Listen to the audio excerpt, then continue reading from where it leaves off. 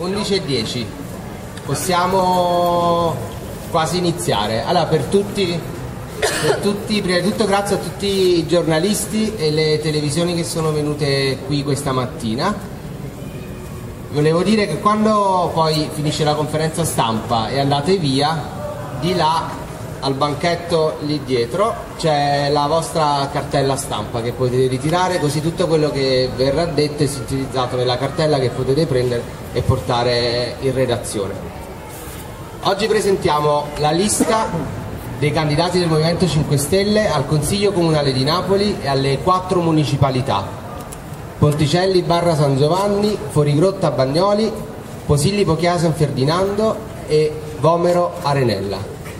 Abbiamo fatto 4 liste di municipalità perché dove c'erano i cittadini che in questi anni si sono attivati siamo riusciti a creare davvero le liste sul territorio. Dove in questi anni non siamo riusciti magari ad attivare dei cittadini, potevamo chiamare per telefono, potevamo formare liste come stanno facendo tutti gli altri, ma non ci sembra un comportamento serio.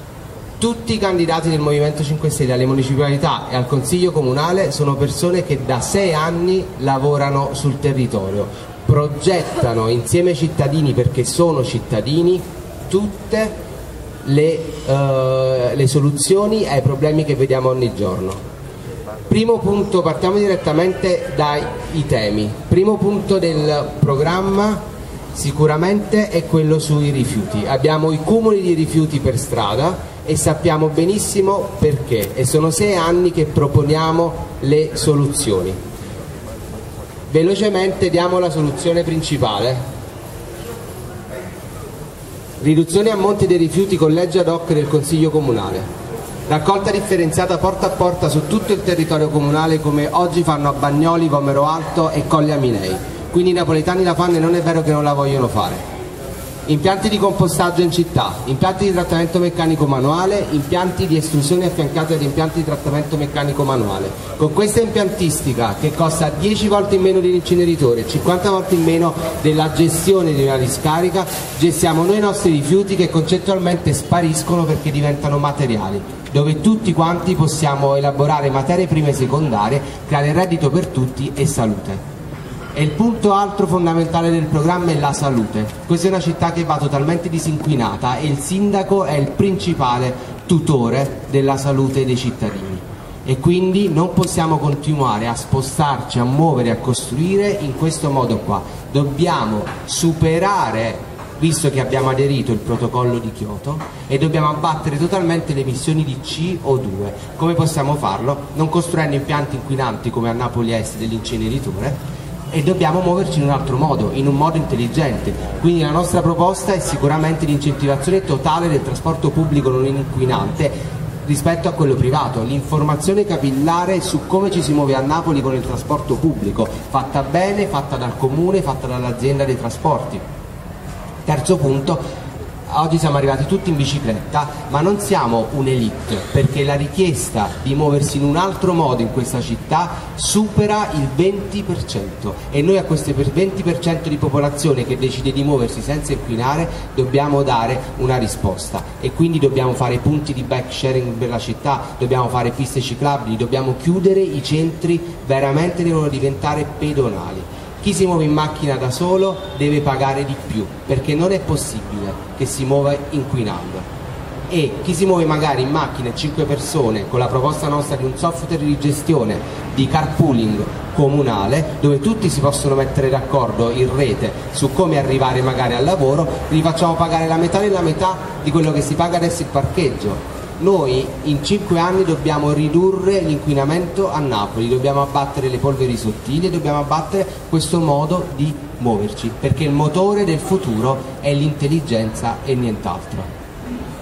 Fondamentale, chiaramente, ricordiamo che come Movimento 5 Stelle abbiamo iniziato nel 2005 la battaglia sull'acqua e la porteremo a termine con il referendum che sancirà definitivamente, votando i 2 sì, sia al nucleare, sia all'acqua, sia al legittimo impedimento, che l'acqua è un bene pubblico e che nessuno può fare profitto. E non andiamo in controtendenza con gli altri comuni e le altre città d'Europa, perché ha fatto lo stesso Berlino, Parigi, Amsterdam, Bruxelles, che hanno risparmiato in un anno milioni di euro. Parigi 30 milioni di euro, cacciando le multinazionali che speculavano sull'acqua. Oggi ai cittadini l'acqua è migliore e più sicura, disperde di meno nelle tubature, perché gli investimenti sono fatti, il profitto che si fa sull'acqua gestita da un istituto di diritto pubblico viene solamente reinvestito nella dispersione e nella sicurezza delle acque.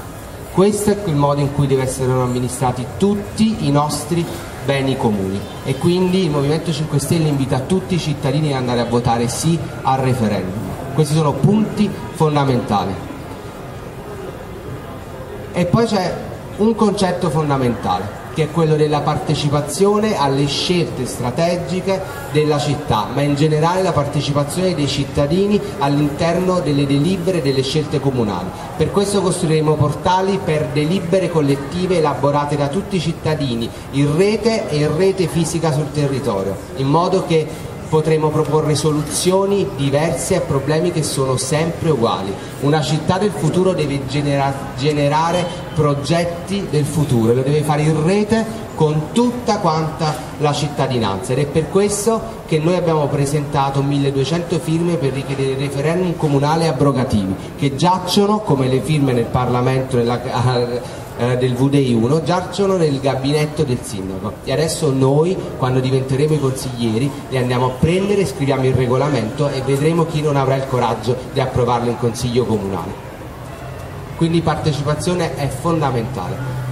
E come avviene la partecipazione? Avviene anche all'interno delle nostre assemblee pubbliche. Se voi andate a chiedere a tutti gli altri partiti, a tutte le altre liste, il modo in cui sono stati scelti i candidati, non lo saprà uno con l'altro. Le liste non lo sanno, sono scelti per telefonate, per portatori di voti, in un modo che non ha niente a che fare con la partecipazione. I nostri candidati sono stati scelti in assemblee pubbliche, dove tutti potevano venire, dove tutti potevano partecipare in diretta streaming, e questa lista di cittadini liberi, indipendenti, che non prendono soldi, perché abbiamo deciso di levare i soldi dalla politica, rinunciando a 1.700.000 euro di rimborsi elettorali, primi nella storia della Repubblica di questo Paese, è la lista migliore, più forte e con progettualità e capacità di futuro che c'è in questa città.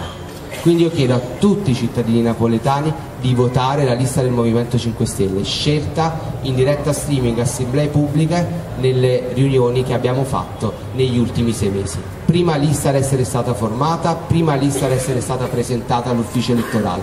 Non esistono giochi di potere. Come diceva prima un ragazzo, questo deve essere un voto anche per legittima difesa, e dopo che ci siamo difesi passiamo alla proposta, perché le proposte in realtà già le abbiamo, ma è un voto vero di legittima difesa e di legittima proposta. Dobbiamo ritrovare e riappropriarci di quello che ci hanno levato. Poche persone hanno preso in mano le chiavi della città, in tutti i posti, in tutti i luoghi, e credono di essere i proprietari. I cittadini dicono basta a questo e vanno a riprendersi quello che gli appartiene, quindi le chiavi di queste città, non per rirarle al Movimento 5 Stelle, ma per rirarle a tutti i cittadini. Ora vi presento un po' di candidati che parleranno nel Consiglio Comunale e i presidenti candidati delle municipalità di cui abbiamo detto prima. Partiamo da Vomero Arenella come presidente di municipalità. Grazie, buongiorno a tutti, sono Mariano Peluso e ho avuto questo onore da parte del Movimento di fare da portavoce del Movimento al Vomero Arenella. Bene, è una municipalità, diciamo, che vi guarda Napoli dall'alto, è la collina che una volta si andava a recuperare la salute per la sua aria bella e fresca. Oggi non è così. Oggi basta toccare le piante fuori al balcone per poter vedere che le polveri sottili le ricoprono giorno dopo giorno. Basta uscire per strada e sentire quell'olezzo terribile sui marciapiedi fatto di escrementi di animali e sporcizia che non viene raccolta in maniera adeguata. I nostri figli sono i primi, sono le vere sentinelle del territorio che lamentano ogni volta che si rientra a Napoli da varie vacanze e piccoli weekend di quanto la nostra città sia brutta, sporca, come sia caotica, e non si vive bene. E allora ecco che è normale che dei cittadini cominciano a dire: occupiamoci della cosa pubblica, prepariamoci, seguiamo dei corsi, vediamo il mondo, l'Europa come fa, come amministra. E quindi ci siamo attrezzati, siamo andati a fare un corso a Milano, abbiamo visto delle piccole realtà virtuose di come si gestisce l'amministrazione. E quindi in maniera macroscopica, per poi andare anche nelle cose più piccole, ci stiamo occupando del Vomero. Il Vomero ha tante cose che non vanno. Anzi, diciamo che è stato gestito da pochissime persone, rappresenta un po' Napoli in piccolo, e chi l'ha gestito ha fatto i propri interessi. Possiamo parlare di cose grandi come i parcheggi pertinenziali, che dovevano essere un progetto di parcheggi di interscambio. Pensate che cosa meravigliosa, arrivare al Vomero, parcheggiare in una isola di parcheggio sotterranea, dopodiché prendere un bus elettrico e raggiungere il centro del Vomero. Ovviamente poi i costi sarebbero, come diceva prima Roberto: vieni con una macchina, la riempi di persone, paghi pochissimo; vieni da solo con la tua auto, paghi. Così il comune si rifà anche di un po' di soldi, visto che il bilancio è sempre in rosso. Quindi diciamo lavorare di testa, ragionare, pulire le strade. E che ci vuole? Abbiamo delle partecipate che si prendono fior di quattrini al comune per poter pulire la nostra città, ma non lo fanno, spostano esattamente la polvere. E queste cose non sono denunce, sono filmati raccolti che abbiamo mostrato. Chiediamo la bonifica delle zone dove ci sono i topi. Piazza Medaglia d'Oro è infestata di topi, ma che fanno? La deratizzazione, quindi tolgono il topino al momento per poi alla fine ricominciare tutto da capo. I parchi verdi, abbiamo i giardinetti, i famosi il parco Mascagna, che tanto è stato difeso dai parcheggi. L'hanno ricoperto con un tappeto sintetico di erba sintetica. Ecco, ormai si è perso un po' la bussola nell'amministrazione, si va a tamponare la palla, si perde anche la rotta di questa nave che sta affondando. Allora noi abbiamo studiato, siamo preparati, ci mettiamo in gioco, siamo sicuri che se la gente ci approva riusciamo a lavorare bene. Basta entrare, casomai anche più di uno, casomai anche diventare presidente, perché no, se ci appoggiate. Prego? Vabbè, io parlo per la municipalità. E quindi sì, niente, noi siamo lì, ovviamente siamo allineati con il progetto comunale sulle energie rinnovabili, e la prima cosa da fare al Vomero è la raccolta porta a porta, che è un tema fondamentale in questa città. Non si possono vedere le promesse sui manifesti e poi lasciare la città in questo stato. Stiamo vivendo in una situazione di emergenza, di gravità, è proprio una vera e propria guerra. Io direi qui. Francesco Cacciapoti, candidato portavoce presidente della municipalità Chiaia Posillipo San Ferdinando. Il più giovane di tutti.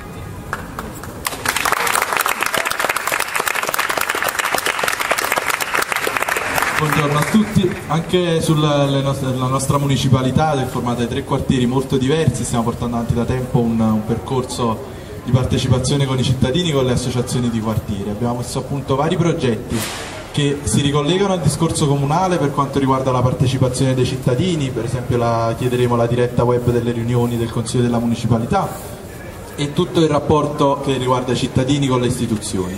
Ci sono altri progetti tra virgolette più locali che comunque si riconnettono al discorso generale che portiamo avanti nel movimento, cioè come riappropriazione sia della politica da parte dei cittadini che di riappropriazione proprio degli spazi. A Posillipo e Chiaia abbiamo la situazione del mare che è totalmente sottratto all'utilizzo e allo sfruttamento, diciamo, dei cittadini, anche in quelle aree che sono pubbliche, che sono demaniali. Ci sono gestioni sbagliate che noi riteniamo sia necessario correggere, sia necessario garantire a tutti i cittadini il libero accesso a quelle poche aree che abbiamo a Mare Chiaro, a Palazzo Donn'Anna, per utilizzare appunto la risorsa da mare.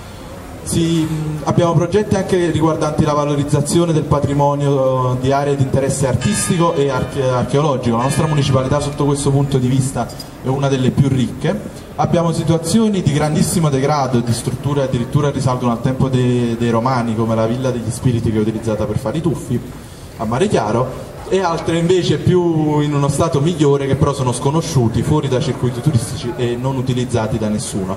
Quindi come progetti abbiamo proprio la valorizzazione e la pubblicità attraverso la municipalità di queste realtà.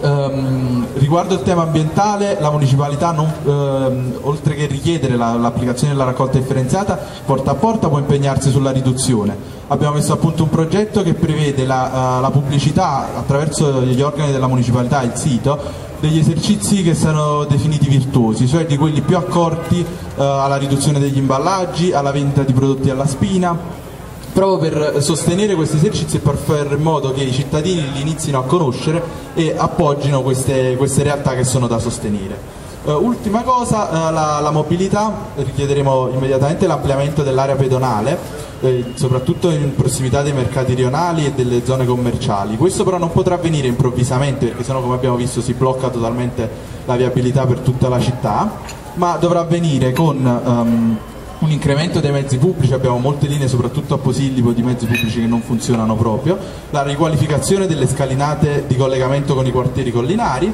e di quelle che erano le vecchie pedamentine, e la creazione di quella che poi è la pista ciclabile, in maniera tale da poter creare una mobilità sostenibile anche nella nostra municipalità.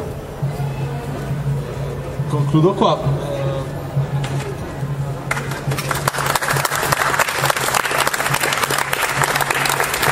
Candidato presidente Fuorigrotta, candidato presidente portavoce di Fuorigrotta Bagnoli, Ferdinando Pennone.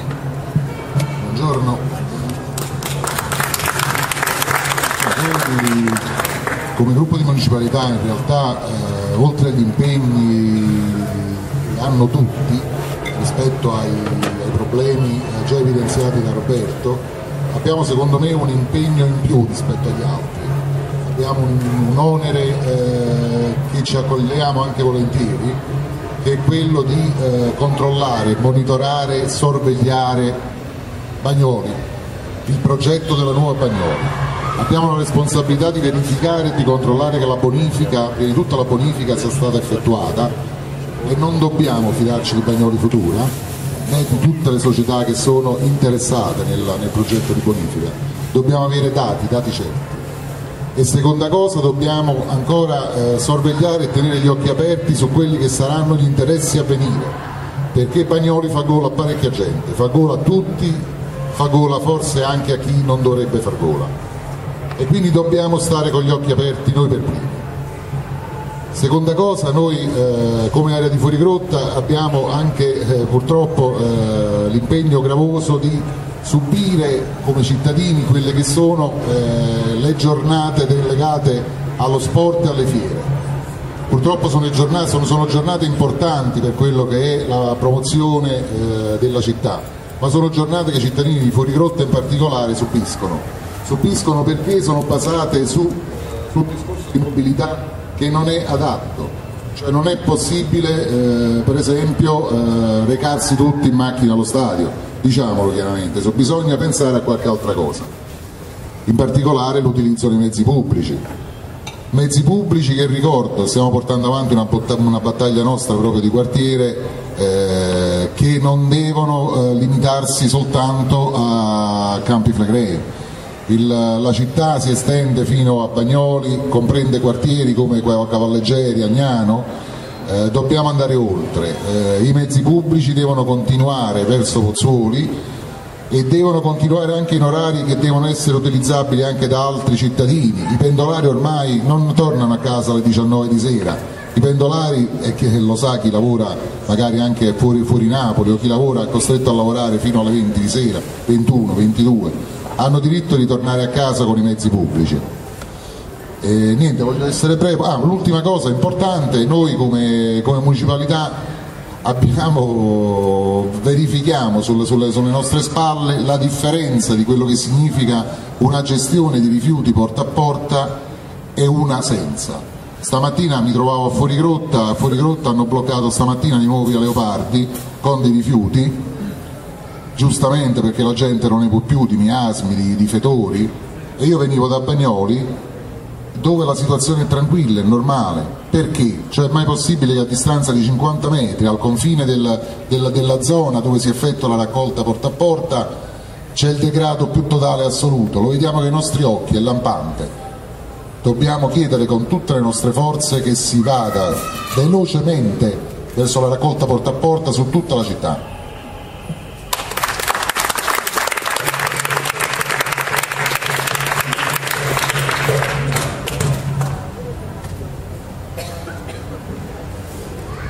Allora, Marco Sacco, presidente candidato portavoce della municipalità Barra San Giovanni Ponticelli. Buongiorno.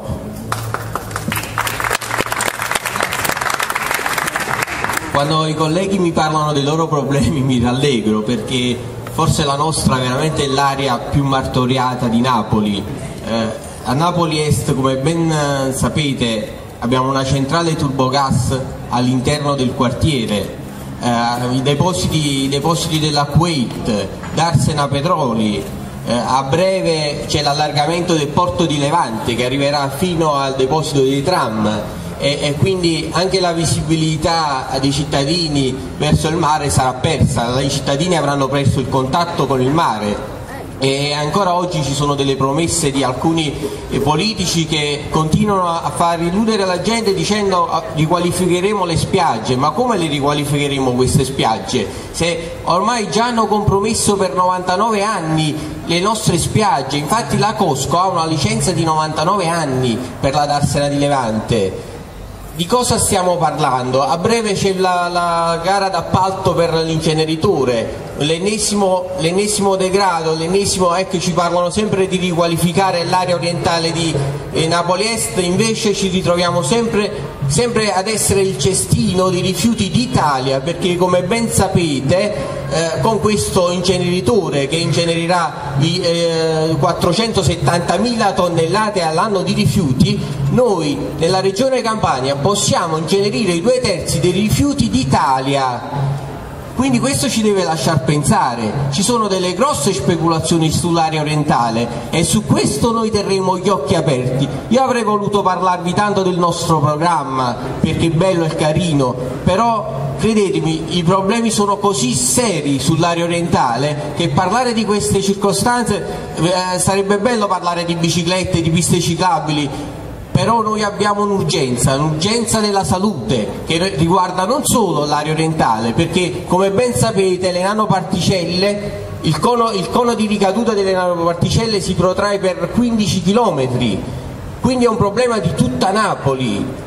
E le neoplasie sono aumentate del 30%, però questi signori non ci hanno ancora dato un registro tumori, nonostante siano stati stanziati dei soldi. Noi dobbiamo lottare contro questa illegalità diffusa. Guardate, se è possibile una viabilità del genere sul via Repubblica Marinare.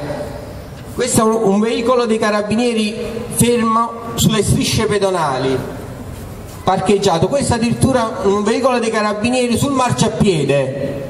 Cioè, allora se non ripristiniamo prima la legalità sul nostro territorio, di cosa parliamo? Di area fritta?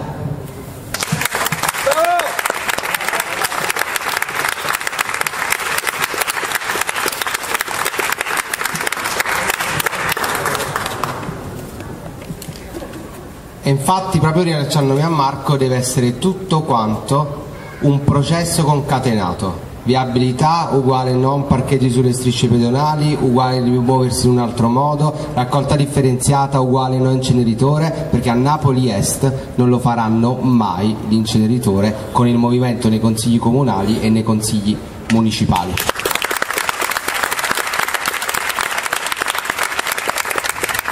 Vi presento altri due candidati, uno che già conoscete penso ormai del meetup da 6 anni, ha lavorato sul territorio, e una credo delle persone più battagliere, progettuali e forti che Napoli secondo noi ha, ed è Marco Savarese.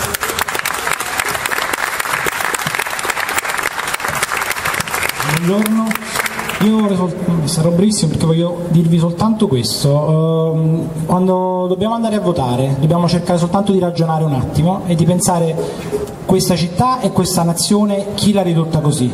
L'hanno ridotta quelli che l'hanno governata negli scorsi 15, 20, 30 anni. Non è possibile accettare che da queste persone la proposta di soluzione che in questi anni non hanno portato avanti. Continuiamo a vedere la città rovinata di manifesti ovunque, chiunque mette manifesti pagati con le nostre spese, con i rimborsi elettorali, con i nostri soldi messi in una città che è già distrutta. Noi non abbiamo fatto nemmeno un manifesto cartaceo, abbiamo soltanto manifesti digitali che girano su internet per una scelta ben precisa. Non potevamo sommarci a questa gente che ha rovinato la città negli scorsi anni e ci promette di cambiarla continuando a rovinarla giorno per giorno con i manifesti elettorali. Soltanto questo dobbiamo pensare. Pensate alle promesse che vi hanno sempre fatto e alle promesse che non vi hanno mai mantenuto. Noi siamo cittadini, non siamo quelli che promettono il futuro senza costruzione di niente. Noi siamo da 6 anni che lavoriamo sul territorio e continueremo a esserci anche dopo le elezioni. Noi non vogliamo essere eletti per fare la carriera politica, ma vogliamo essere soltanto dei cittadini che entrano e rompono questo giochino. Il PD e il PDL sono la stessa cosa, si mettono d'accordo, si spartiscono la nazione, si spartiscono la città e i risultati sono sotto gli occhi di tutti.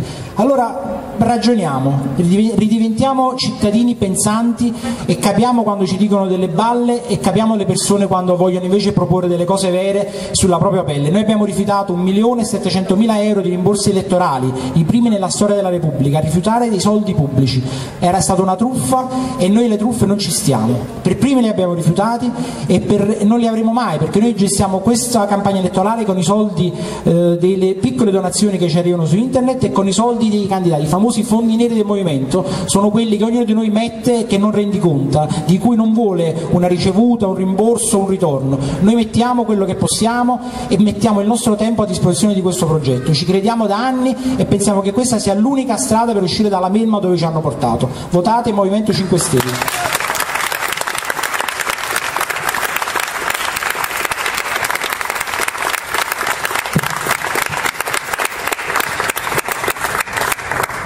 Vi presento una candidata al Consiglio Comunale di Napoli col Movimento e alla Municipalità Vomero Arenella ed è Gilda Sportello.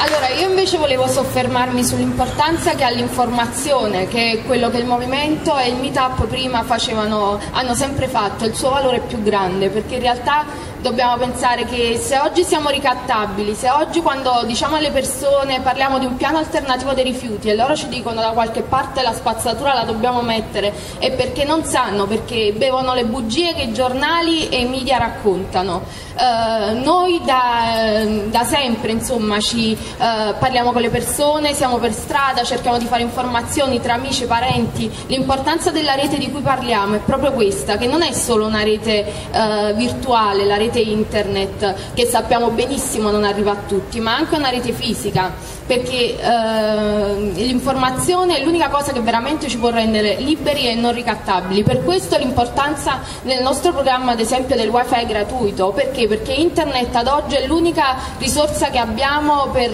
informarci realmente, a parte sporadiche eccezioni che ci sono su qualche mass media, ma è soltanto internet e le persone, i comuni per bene, che ci possono dare le reali informazioni.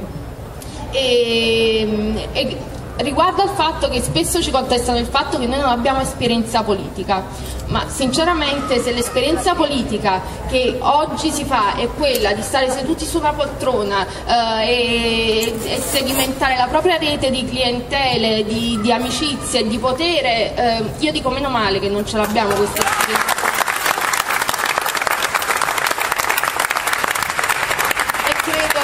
Oggi l'unica cosa che il Consiglio Comunale, così come nelle istituzioni, possa servire è buonsenso, onestà, trasparenza e la massima libertà, l'essere slegati da qualsiasi partito che oggi purtroppo è sempre ammanigliato, e anche le brave persone che possono esserci all'interno devono sottostare a degli accordi già presi, a delle decisioni che vengono prese dall'alto e a cui purtroppo non possono sfuggire.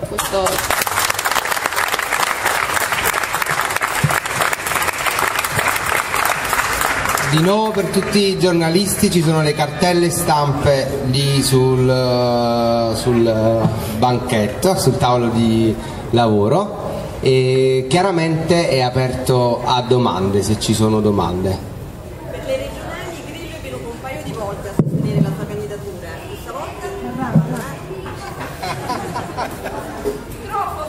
Questa volta Grillo è venuto per le regionali più volte a sostenere la mia e la nostra candidatura. Questa volta ci ha abbandonato?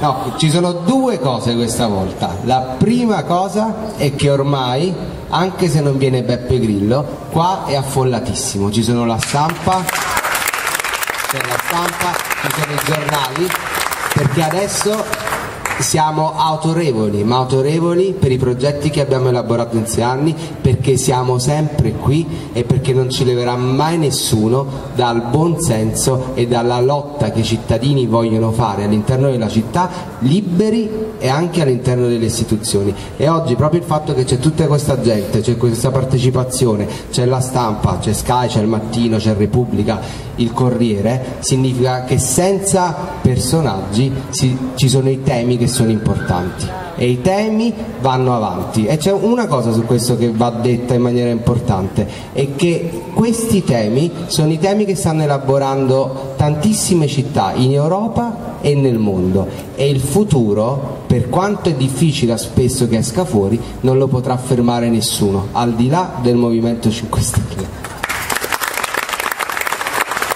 Grillo verrà a Napoli comunque a sostenerci, logicamente. È partito ieri il tour di Grillo per tutte le città e per tutte le liste civiche che ci sono nelle città. Sarà qui il 12 maggio, faremo un evento che durerà 12 ore, da mezzogiorno di mattina fino a mezzanotte, dove mostreremo fisicamente tutti i nostri progetti, come un computer col wifi libero può essere alimentato con i pannelli solari, come si fa la raccolta differenziata, avevo gazebi, faremo vedere le biciclette a pedalata assistita, che cosa significa e come ci si può muovere, faremo piccoli progetti di mobilità, faremo anche capire come un portale di informazione sanitaria libera può prevenire e curare le malattie che ci sono in città, e faremo proprio delle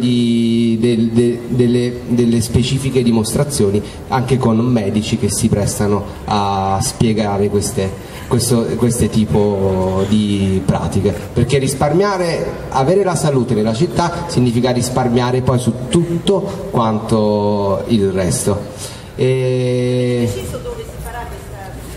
Non ancora, stiamo vedendo 2 piazze e dobbiamo fare ancora la conferenza interpartitica. Noi diciamo non siamo un partito, però ci chiamano così, e dobbiamo fare la conferenza interpartitica con un movimento che è il nostro. E quindi tra poco lo faremo sapere, magari faremo una conferenza stampa di presentazione di questo grande evento del 12 maggio.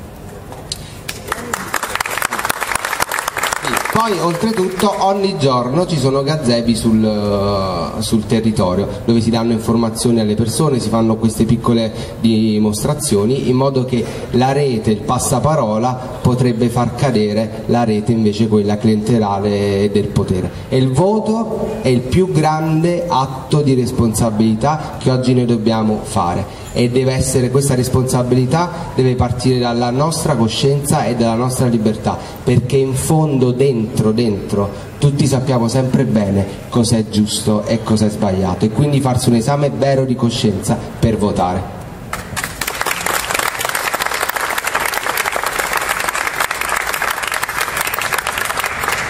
Chiaramente poi ci sono tanti e tanti candidati ancora che possono parlare, che sono qui, e se ci sono ancora domande possiamo farle sia a me sia agli altri sia agli altri candidati.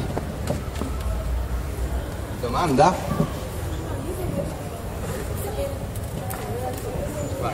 Ci arriva il figlio.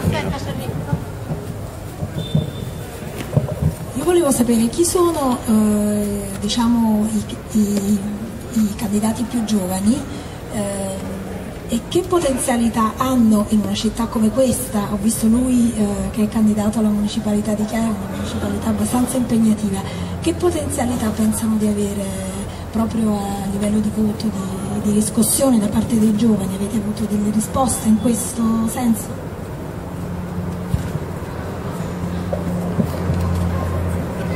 Sì, e diciamo che ci sono, da quando abbiamo iniziato l'attività sul territorio, non solo in questo momento di campagna elettorale.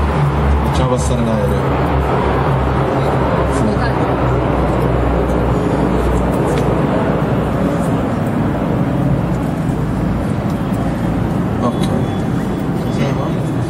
dicevo, sicuramente il fatto che c'è una grande percentuale di giovani aumenta la fascia del nostro elettorato, non solo in questo momento di campagna elettorale, ma già da tempo si sono avvicinati molti giovani universitari, anche alcuni minorenni, proprio perché i progetti alla fine riguardano tutti e i giovani sono quelli che più forse riescono a coglierli, perché si rendono conto del cambiamento, ci sono come me che non vogliono lasciare questa città, lottano per questi progetti.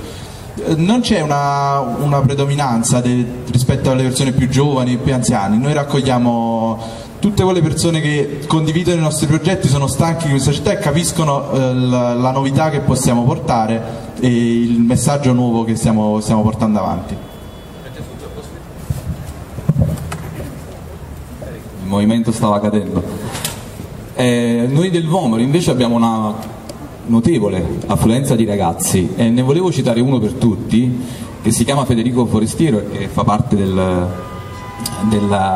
i candidati del Vomero Arenella, il quale ha fatto 18 anni a febbraio e fa parte del comitato studentesco dell'Alberti, insomma, e ha creato un portale Noi Vogliamo Vede Lago, visibile, pubblico, aperto a tutti, dove lui con i suoi amici studenti hanno creato un modello di come si può applicare il modello Vede Lago. Vede Lago è un paese, per chi non lo sapesse, dove all'interno di questo paese c'è un'industria che riesce a riciclare dalla materia secca, cioè tutto quello che non è umido, quindi la roba che non puzza dei nostri rifiuti, riescono a riciclare facendo materiali di vari bauletti, scarpe, mattoni e così via. Quindi è un modello virtuoso di come si possa riciclare la materia secca. Bene, loro invece di fare la vacanza a Parigi come fanno le scuole, sono andati a Vede Lago e si sono studiati con l'ingegnere Poli tutto il processo e l'hanno riportato in questa pagina web Noi Vogliamo Vede Lago, e credo che un ragazzo di 18 anni che fa un percorso del genere, portandosi appresso tutti gli amici e mostrandolo nelle varie assemblee studentesche, sia l'inizio di una grande rivoluzione culturale. Ah, non è qui perché oggi aveva il compito di matematica.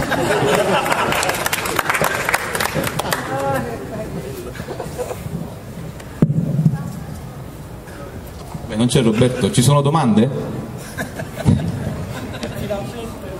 Qua uno vale uno, quindi. Su, incuriositevi un po'. Appena si è parlato di Vede Lago, spunta Paola Nunez. Vi presento Paola Nunez, candidata al comune per il Movimento 5 Stelle.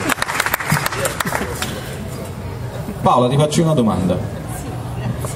Ma se qualcuno riuscisse a mettere buon senso a chi domani sarà al comune, in quanti mesi riusciremo a togliere tutti questi rifiuti per la strada? Presidente presentatore. Salve, buona giornata a tutti.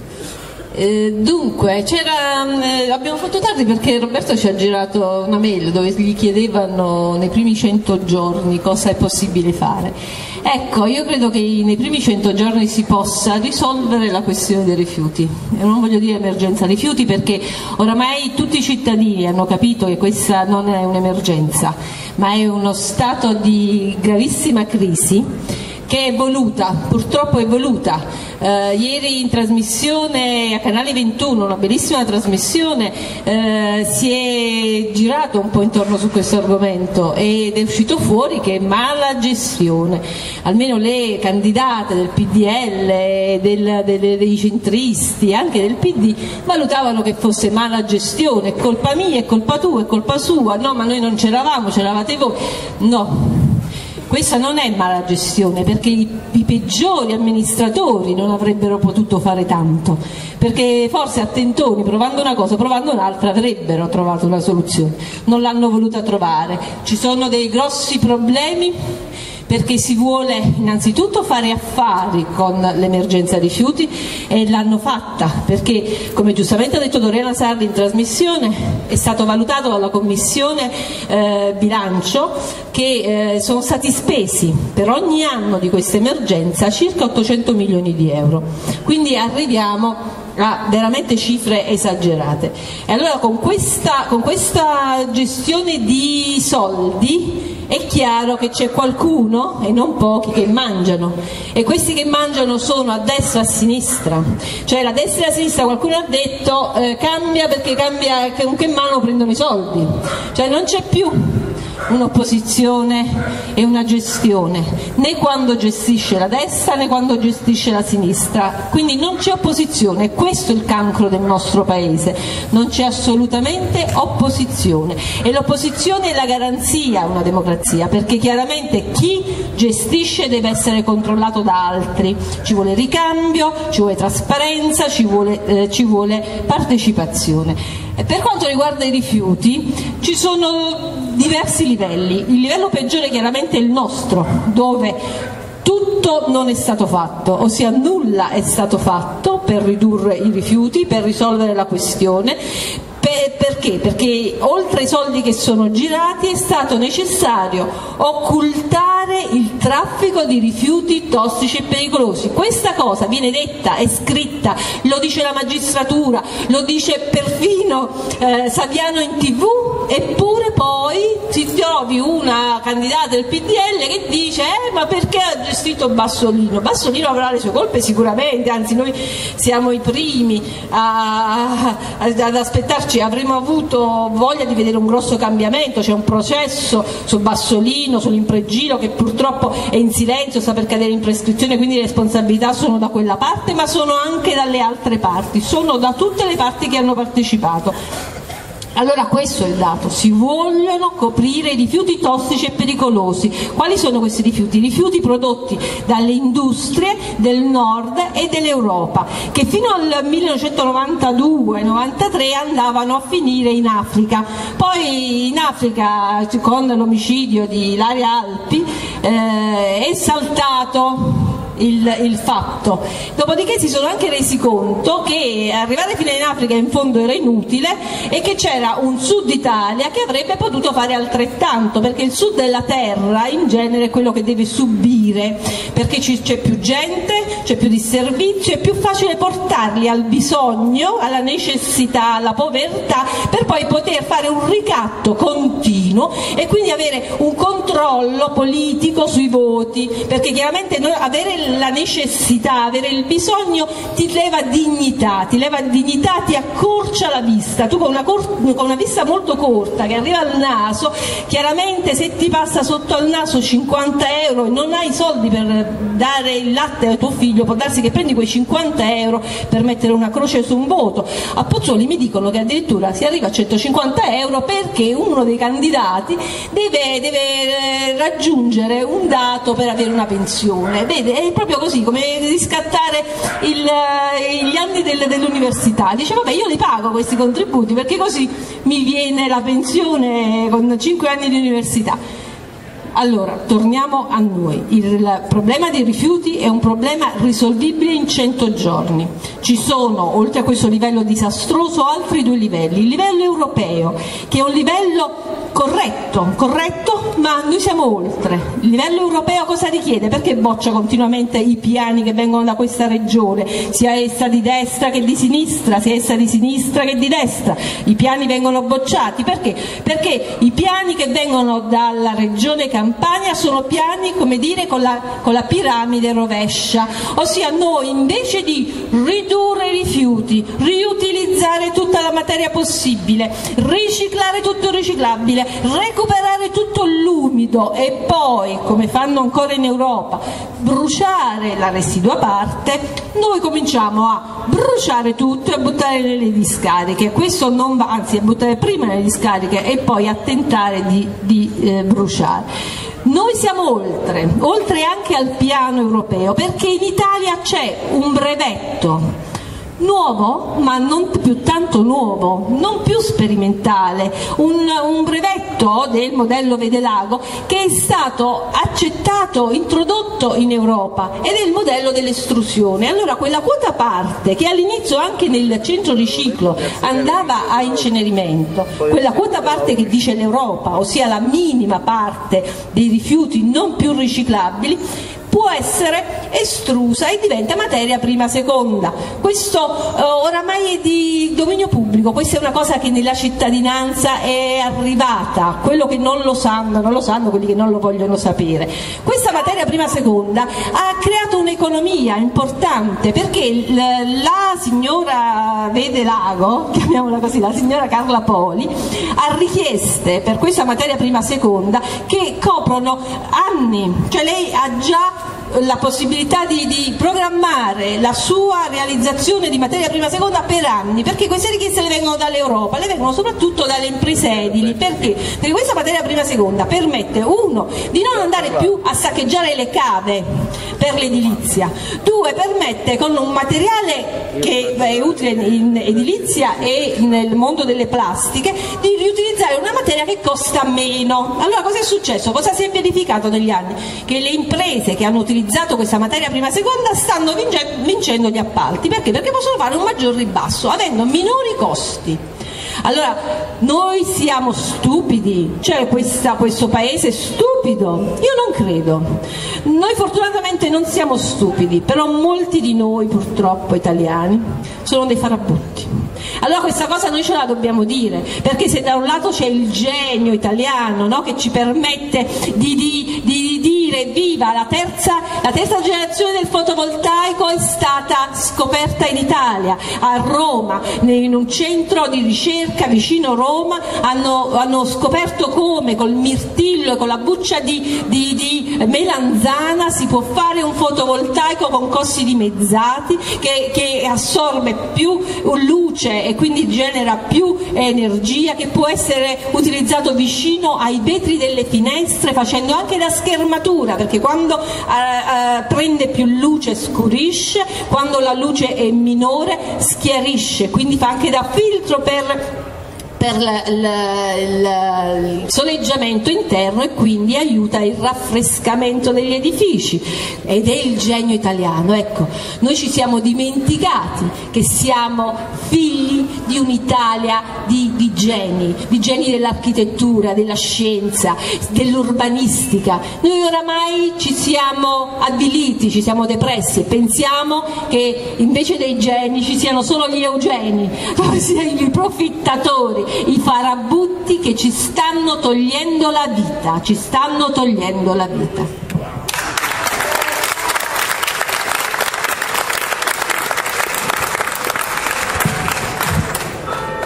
Contro questi farabutti, contro il malaffare violento, contro la camorra, che è quella che ci fa paura, che cosa si può fare? Questa è la domanda. Lo so che è difficile chiederlo, ma è l'unica perché su come risolvere il problema dei rifiuti lo sappiamo. Proviamoci. Roberto è andato via, volevo chiederlo a Roberto. No, sto facendo l'intervista, rispondo un attimo io, perché su questo ho una idea, però poi passo il microfono anche a qualcun altro, perché probabilmente sì, la domanda è difficile, però io le devo dire che forse le darò una risposta che non le piace, perché io credo che questa camorra che esiste e che ci distrugge sia voluta fortemente dalla mafia di Stato, perché se la mafia di Stato non ci fosse non ci sarebbe la camorra. Questo è assodato, innanzitutto perché dipende dalla scelta a monte di portare una intera popolazione allo stato di bisogno. Se non ci fosse il bisogno, il malservizio, il distaccamento del governo, dello Stato dal territorio, non ci sarebbe il malaffare sul territorio. Sicuramente, se ci fosse ricchezza diffusa, benessere, servizi, il cittadino non si farebbe arruolare nelle file della camorra. La camorra purtroppo, e dico purtroppo perché questo significa che è più difficile ancora di quello che possiamo immaginare, è la mano sul territorio, ma la testa è altrove. Chiaramente la testa ha bisogno che la mano sia sul territorio e gestisca e tenga buoni e che faccia paura, e anche avere qualcuno a cui dare la colpa, sempre e comunque, ma la mano è collegata alla testa. C'era Peppe Iovino, un altro dei candidati giovanissimi, che voleva dire una cosa proprio su questo argomento. Mi fa molto piacere che lei ha fatto questa domanda molto importante e andava fatta, perché in una città come Napoli, quando si parla di rilancio, penso non si possa non parlare di legalità, intesa in tutti i livelli. Io abito a Secondigliano, io sono uno di quelli, diciamo così, che a Secondigliano non se ne vuole andare. In questi momenti, in quel quartiere, tornano a sparare. Molte persone per bene che vivono lì, quando vedono l'ennesima notizia di un cadavere, pensano: me ne devo andare. Io penso di no, e come me tantissimi ragazzi che non li trovate sui giornali pensano che si può vedere un quartiere diverso in quelle zone. Tanti politici in questi giorni, ma anche in tutte le campagne elettorali, vengono sempre a fare la passerella in quella zona, promettono qualsiasi rilancio, promettono condizioni sociali migliori. Tuttora ora i candidati stanno proprio il tappeto rosso, ne abbiamo 10 che vengono ogni giorno quasi come un calendario. Purtroppo per le famiglie della zona, che vivono tra mille difficoltà, non migliora mai nulla.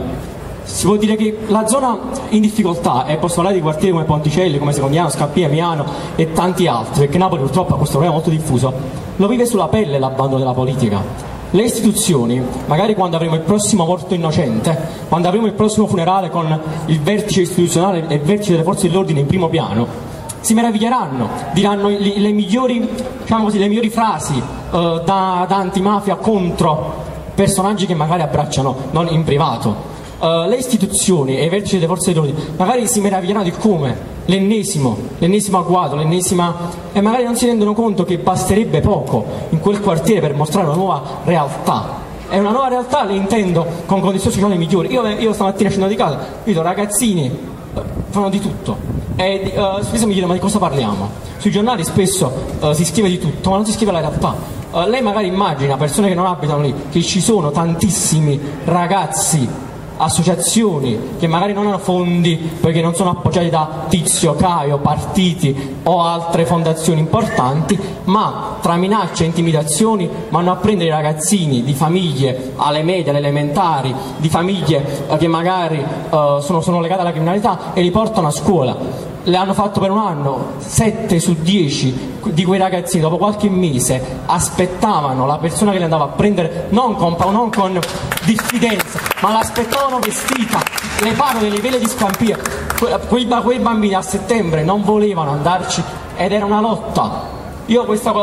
E dopo quella persona che faceva questo ha avuto anche delle minacce, continua a farlo e continuava a farlo. Quella persona non ha avuto dei fondi, ha chiesto un palazzetto in cui farla, e le parlo di questa persona, ma le posso dare tantissime associazioni che fanno questo, danno a quei ragazzi un esempio concreto. Non parlo di legalità con nozionismi che magari non li ascoltano i ragazzi, ma la mostrano legata ogni giorno, nelle piccole cose, nelle grandi cose. Non gli parlano magari di borsellino che magari non lo riescono a capire, gli parlano degli esempi concreti, gli parlano di quanto lo stesso gesto può portare a loro un danno, e mostrando questi esempi concreti alle famiglie che vivono lì, le famiglie non aspettano altro. Però se invece vedono il totale abbandono da ogni giorno, zero aiuti, ma un abbandono totale, messi sempre come gli ultimi, sempre come un ghetto, messi altrove, poi è normale che le famiglie per bene dicono: vabbè, all'ennesima morte se ne va, i ragazzi vogliono solamente andarsene.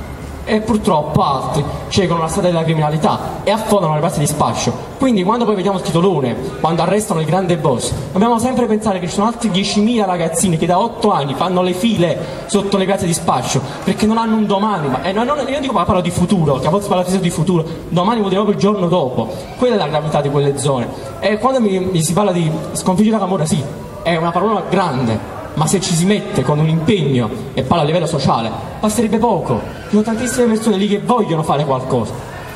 Già il fatto che non ci sia più il clientelismo per dare, che ne so, anche uno spazio in cui far fare dopo scuola, non parlare di chissà quali parole, dopo scuola ai ragazzi, non lo danno se lì non c'è l'amico o gli amici degli amici. Questa cosa non è scritta sui giornali. Tante associazioni che fanno antiracket sono legate ai clan magari, e chi lo fa davvero, chi davvero passeggia in quelle zone tra minacce e cose varie, si va a prendere i ragazzini nelle case.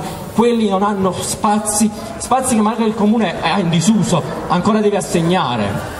Quella forse è la vera violenza, il vero sopruso, quello istituzionale. Io mi auguro tanto che tantissime persone non vogliano scappare. Si ricomincia a sparare in questi giorni.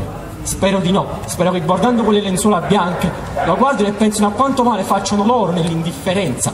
E quel lenzuolo bianco deve insegnarci a tutti e intendo i concittadini miei, che si può rinascere in quei quartieri, possiamo rinascere, se ovviamente non pensiamo solamente ad andare via, che non c'è speranza. Troppe volte si dice non si può cambiare, mi scuso se purtroppo sono emozionato, ma non sono abituato.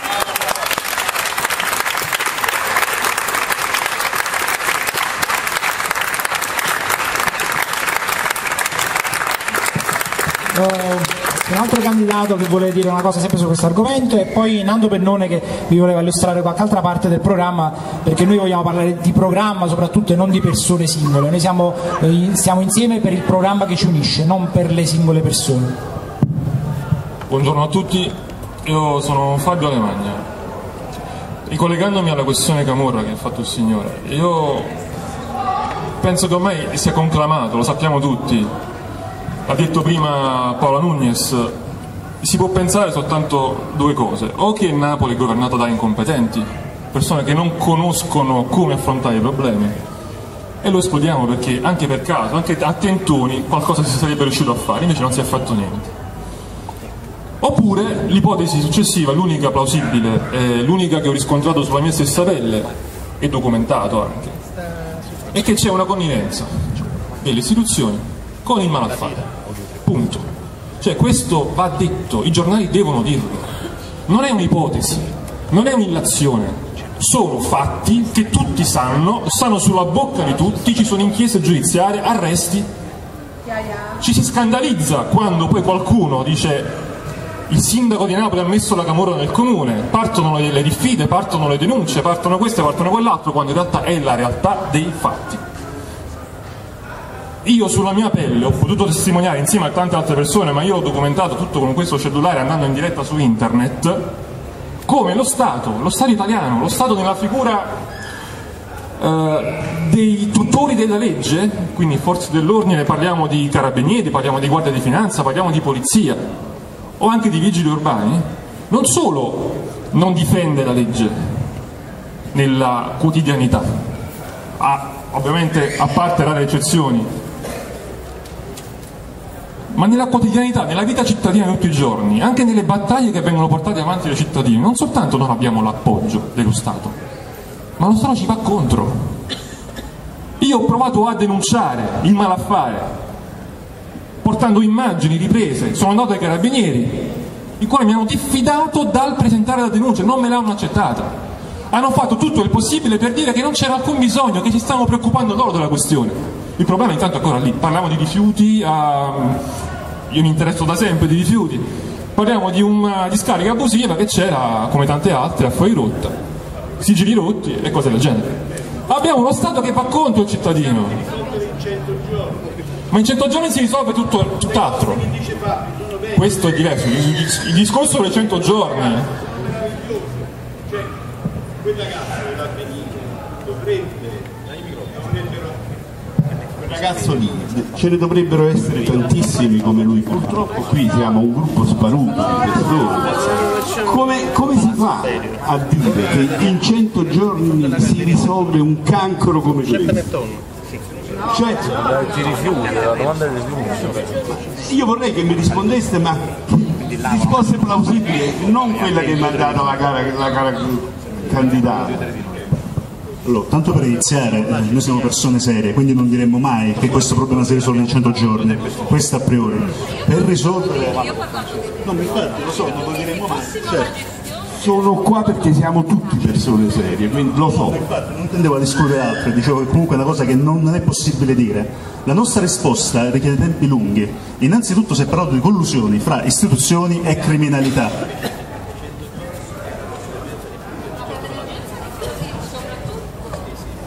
La domanda era... Allora, io ho risposto che in 100 giorni, se fossimo alla gestione della cosa pubblica, e quindi è un'ipotesi già, si potrebbe risolvere il problema dei rifiuti, questo assolutamente sì. Non ho detto che si possono risolvere le connivenze e il malaffare, innanzitutto, e poi se già gente, cittadini normali che non sono nei comitati di affari, riuscissero ad arrivare alla gestione della cosa pubblica, già vorrebbe dire che non c'è la connivenza e il malaffare. Quindi è chiaro che è un paradosso, Quindi se i cittadini normali con il solo interesse del bene comune fossero alla gestione della cosa pubblica, i rifiuti potrebbero essere risolti in 100 giorni.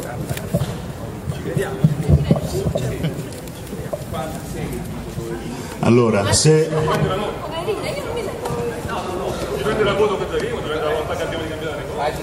comunque, se permette, vorrei dire una cosa. Il problema per risolvere occorrono tempi lunghi, c'è collusione fra criminalità e istituzioni, quindi noi come cittadini per bene vogliamo entrare nelle istituzioni, vogliamo offrire un'alternativa ai cittadini, questo è il primo passo. Nel momento in cui i cittadini inizieranno a trovare all'interno degli uffici pubblici, all'interno dei palazzi una sponda seria, allora anche loro potranno farsi coraggio, potranno capire che non devono combattere da soli contro la criminalità, ma che all'interno delle istituzioni ci sono persone che comunque rischiano di proprio, perché qui nessuno è ingenuo, nessuno si inganna che riusciremo a cambiare il sistema a chiacchiere, soprattutto nessuno si inganna che ci sia un singolo punto di pressione per cambiare il sistema. Allora noi entriamo nelle istituzioni e nell'entrare nelle istituzioni facciamo pressione sul sistema di poteri più grandi di noi che dovranno adattarsi al fatto che ci sono dei cittadini per bene nelle istituzioni a Napoli. Questo porterà a un cambiamento lento all'interno della società. Non si risolve in 100 giorni, ovviamente non è quello che diceva Paolo, ci vuole tempo e noi abbiamo intenzione di metterci tutto il tempo che occorre. Perché vedete, quando si parla di 100 giorni, brevi scadenze, sono sogni. Noi non sogniamo e non speriamo, noi abbiamo progetti, abbiamo piani che portiamo avanti con determinazione. Quella è la differenza, la speranza noi l'abbiamo lasciata a casa, perché se fossero persone di speranza avremmo votato altri per risolverci i problemi. Invece abbiamo deciso di farci carico noi dei problemi della nostra città. Questo è quanto avevo da dire a riguardo.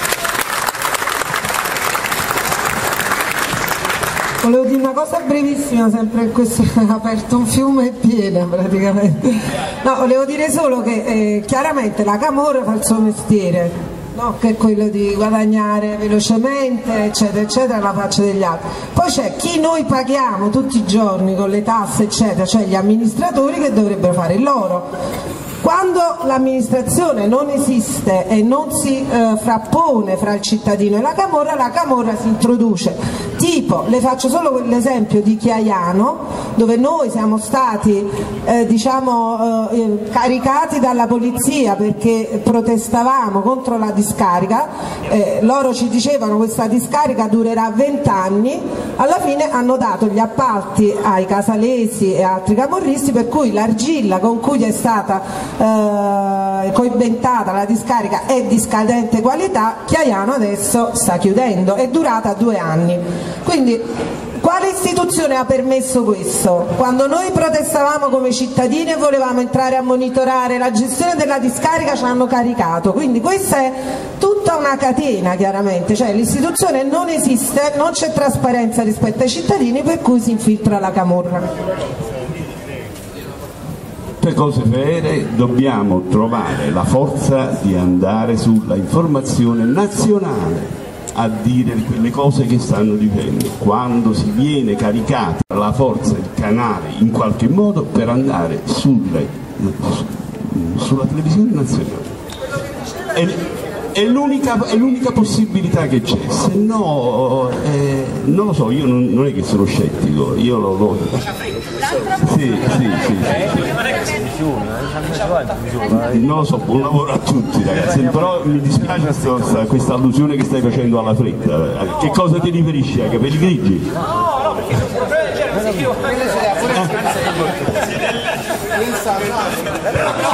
anche Patrizio Risco, la fretta ce l'abbiamo tutti, anche quel ragazzino là dietro a cui auguro tutto il bene possibile.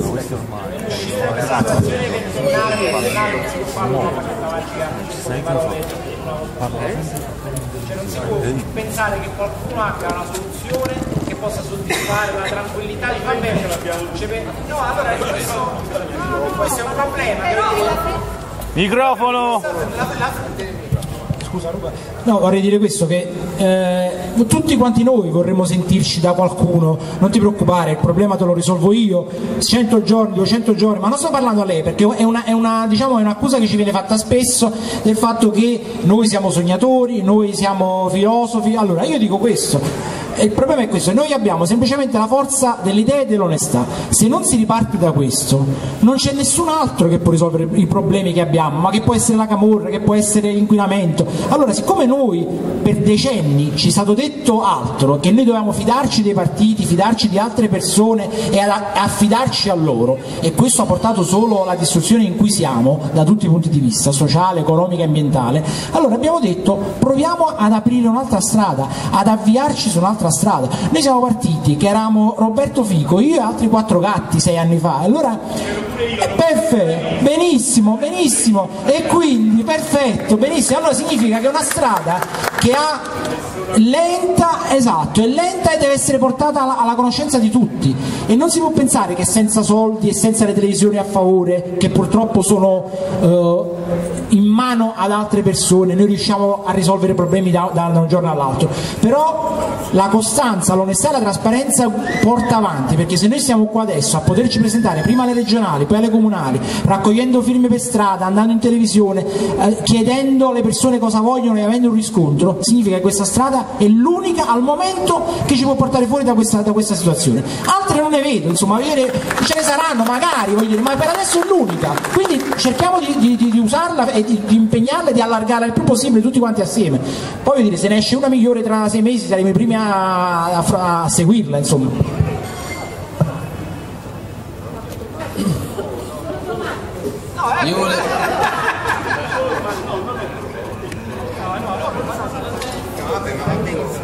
Io volevo dire questa cosa riguardo all'aspetto della camorra, e che in tutte le nostre iniziative, tutte le nostre proposte, tutte le nostre spinte civili nei confronti di un cambiamento in questa regione, in questa città, abbiamo sempre avuto proprio il guardare dall'altra parte. La questione dei rifiuti pone chiaramente i riflettori sul vero camorrista di questa situazione, che è lo Stato e le nostre istituzioni. Quando lo Stato usa i servizi segreti e rende tutto militarizzato, è guerra ai propri cittadini. Se non li ascolta e fa in modo che debbano subire senza poter parlare, è guerra ai propri cittadini. Io perché mi devo preoccupare del camorrista quando ho questa camorra addosso? Quindi devono scenderci da addosso queste genti, devono scenderci da addosso, devono stare zitti, devono smetterla e devono ridarci quello che noi chiediamo, che è il rispetto della nostra intelligenza, il rispetto delle soluzioni che abbiamo portato e che loro pagati profumatamente per guardare da un'altra parte hanno ignorato, e devono smetterla. Quindi la camorra non mi preoccupa, perché la camorra è questa istituzione. Se questa istituzione non è affidabile, perché non lo è lei la camorra. Quindi io, se devo guardare chi è il mio problema, guardo a quello.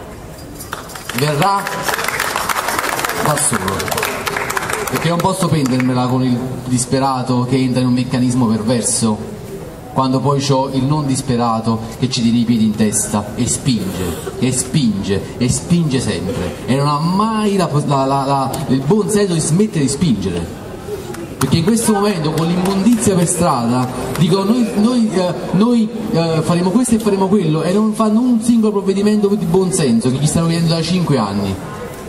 Quindi la camorra è questa gente qua, punto e basta. A proposito di fretta, perché nessuno ha più capelli bianchi di me, quindi devo parlare. Io sono stato il primo ad essere entusiasta di questo movimento, ma diffidente inizialmente sullo scontro titanico che c'era fra questo Davide e Golia, perché noi facciamo parte della camorra nel momento in cui siamo tolleranti perché le persone per bene si erano fatte fuori dai giochi. Ora, per me, a proposito di fretta, abbiamo fatto un miracolo. Io in 6 anni, se mi vedete qui seduto con voi, perché mi sono proprio aperto in maniera abbastanza ufficiale, benché io debba essere super partes, perché credo che voi abbiate fatto una grande rivoluzione.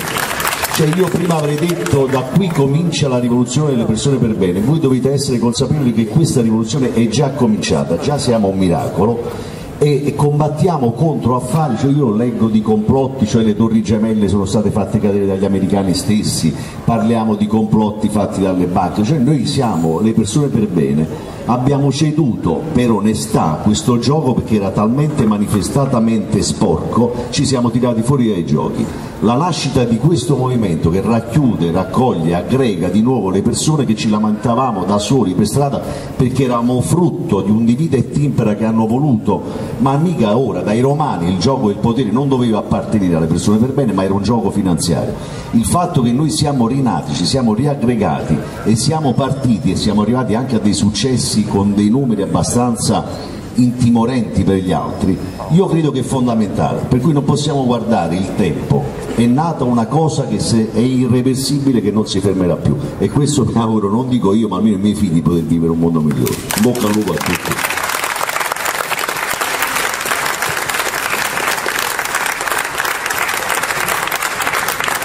Alle parole di Patrizio Rispo posso dire soltanto amen, che sia così, e vorrei fare un plauso per il suo outing. Coraggiosissimo. No, volevo fare quasi soltanto una comunicazione di servizio.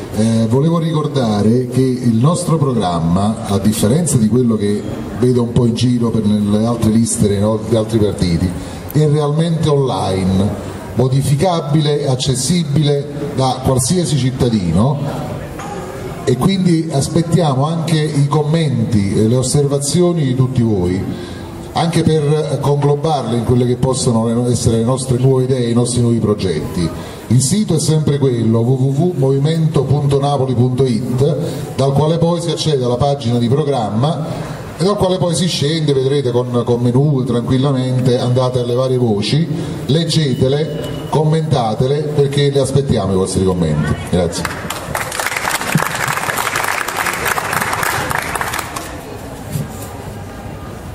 C'è un piccolo buffet che abbiamo preso per così, per... Finito?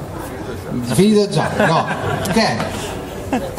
Allora c'è un buffet per 30 persone, quindi gli altri 60 nell'altro bar, e magari lo facciamo apparecchiare qui, c'è un po' di prosecco, festeggiamo che siamo ancora qui dopo 6 anni, che non siamo soli, ci sono tante persone, tante associazioni che man mano in rete si aggregheranno, e come ha detto Patrizio Rispo, è veramente lo sposo in pieno ogni sua parola, al di là di noi questo futuro che è iniziato e che è oggi è irreversibile, ed è questo a me personalmente dà una serenità che è la nostra vittoria vera.